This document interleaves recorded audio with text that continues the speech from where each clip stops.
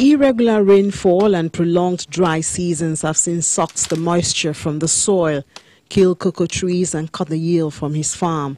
Now unable to fill even a single bag with beans, 77-year-old Mbasa struggles just to buy soap with a harvest that once put his children through school. There's been 4 months of drought. You see here, everything is scorched. This used to be a productive plantation.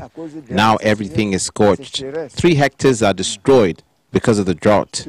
I presented to you my 3-hectare plantation. How am I going to live with my family? Prolonged dry seasons linked to climate change in Cameroon has made poor harvest a new reality for many cocoa farmers who farm in small individual holdings. Due to changing weather patterns, Africa's 3rd largest cocoa producer behind Ivory Coast and Ghana has struggled to meet a long-term target of boosting cocoa output to over 300,000 tons annually. He says the country now struggles to reach 250,000 tons and farmers are struggling to even produce 500 kilograms per hectare compared to 1 ton per hectare a few years ago. I used to produce 15 bags per year. And now I can't get even 1 bag. You see, I can't produce a bag.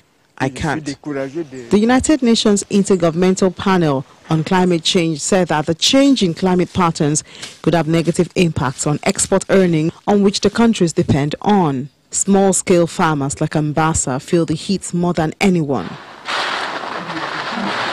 Yavia Antagana, who used to grow cocoa in the same area, was drying his latest harvest, much less than he is used to, for August.